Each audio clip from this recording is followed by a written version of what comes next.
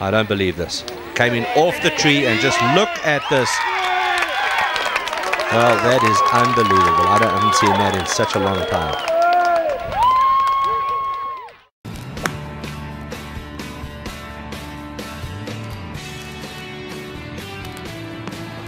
Oh yeah, that's the way to do it. Oh, hold on. Oh. And that's hard to do with an assist. Wow. Oh, nice. Let's go over and see what I won. That's a good looking card. A nice hole in one on the PGA Tour. They're on 12 for par.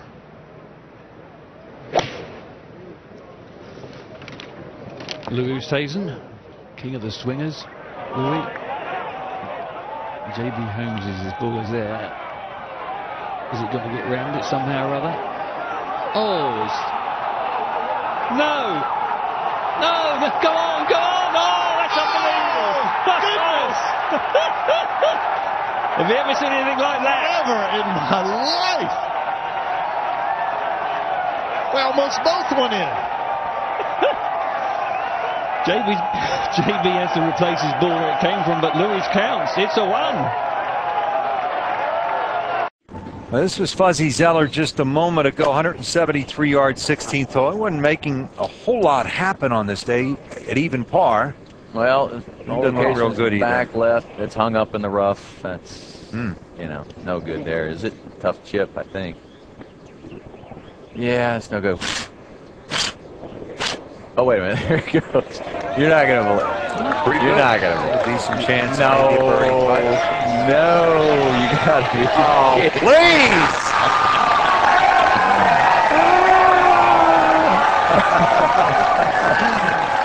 please! Immediately went to the tee at 18. Jamie Lovemark from the fairway. This, one of the luckiest bounces you will ever see. He finds the water. Everyone thinks he is out of the playoff, but take a closer look. It hops out and onto the edge. Unbelievable. From there, Lovemark would save his par, and all three would make pars and head to the 17th. First look today at Robert Rock on the par 5 6th.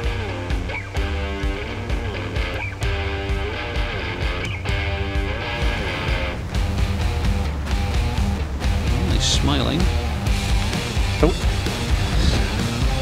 Slightly embarrassed smile. Popped that one right over the old ruined viaduct onto the 7th. Well, what an amazing bounce that was. I mean, that could have gone anywhere. The best shot from the third round of the 2010 Arnold Palmer Invitational. This is Chris Couch in the fairway at 18. 161 to the pin. 8-iron. Take a look at what happens. It hits the rocks once, twice, 3 times, and finally finds its way to the green. And from there, 2 putts for par. He's at 7 under.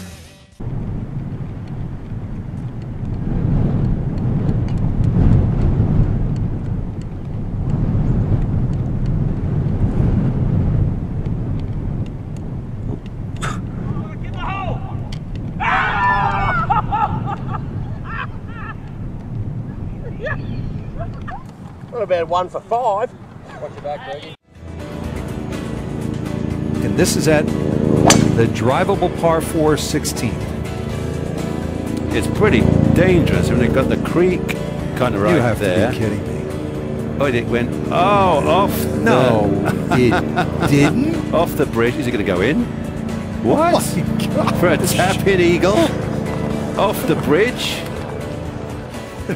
Well, you take that. Go to the second shot of Michelle Williams going for it on this par 5. Now the front bunker is not a bad spot at all. Go.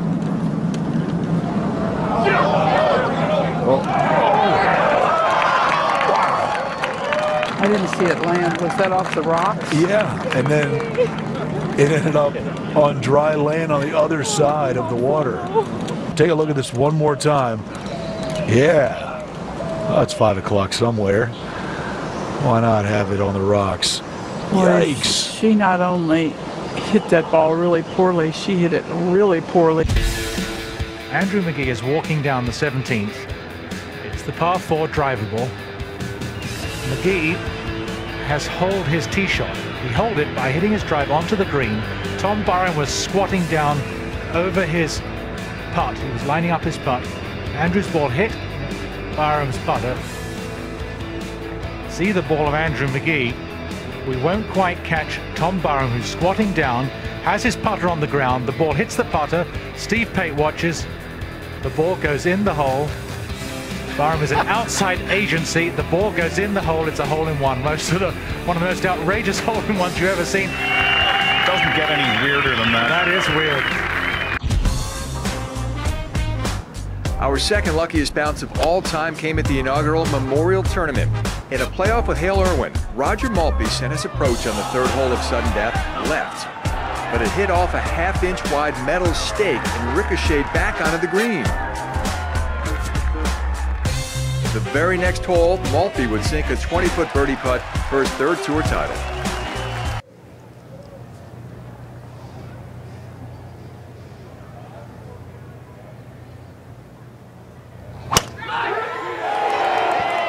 Swung really hard at down the left. He's trying to cut it back, but it's headed at the bunker. Maybe water. It skirts by the church pew bunkers and goes out into the fairway. Oh. Wow. That's a long hit right there. Let's show you the end of that when it could have been in one of those Oakmont church pew bunkers, but it's going right. Splashes there, and wow, I don't know how that happened. That's amazing. Well, I think after the last one, he deserved a break. I mean, at that point, he thinks he's in there. I'm not sure how that ball did that. Now, Pablo Martin made the most of his surroundings. He's hooked it. A hard bounce, it could be in trouble.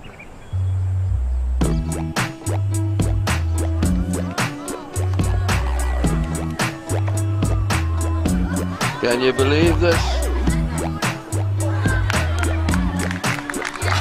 I wouldn't have thought that was possible, but I think it has now come to rest on the bridge. Pablo went on to win and retain his Alfred Dunhill crown by a single shot.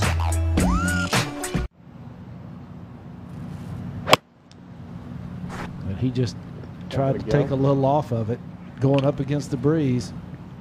Hit the rocks. Hit the rocks. You've got to be kidding me! You've got to be kidding me! That is incredible! Wow! A little March Madness here at Bay Hill from Snedeker, who absolutely got away with that one, and he knows it. Ian Woosnam now counts his blessings off the tee in 1996. A double slice of luck for the Welshman. He should also thank the ground staff for those few extra blades of grass.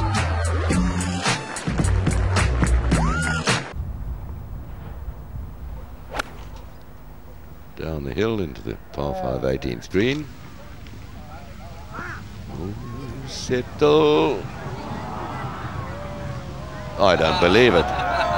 Unbelievable. A few moments ago, one of the three good drives at 17. Second of same.